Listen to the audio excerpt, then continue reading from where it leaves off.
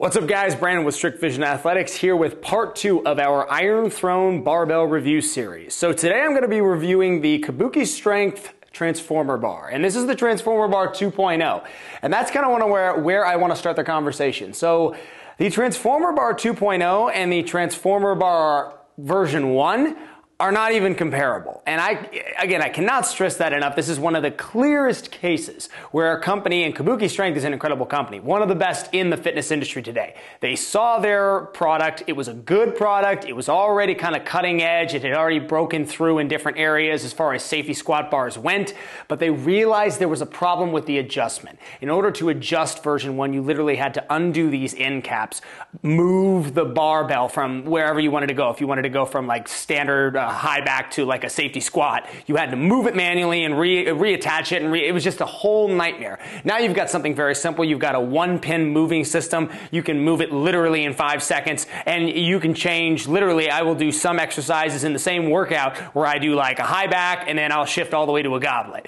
So you can make that change very, very easily on version 2.0. So this barbell, what is it best used for?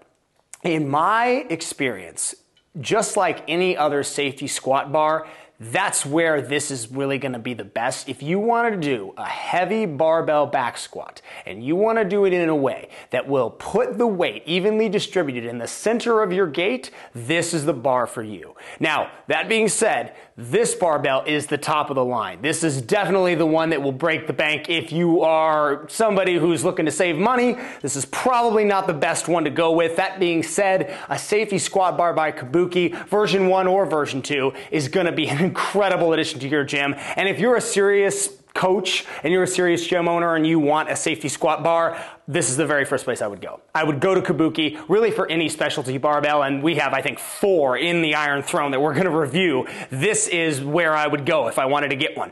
Again, outstanding made, outstanding model, easy to modify, and just really, really comfortable. When I'm doing a back squat, I typically don't do straight bar back squat anymore. I do the Kabuki bar. I have found that it evenly distributes the weight. The most common lift that I do with these, or I'll say the most common lifts that I do, are goblet squat and safety squat, or safety squat bar. So one of them is pushing the weight in front, the other is putting it in the center. Of course I can do back, high and low. That's all easily adjustable on here, but that's entirely up to the user.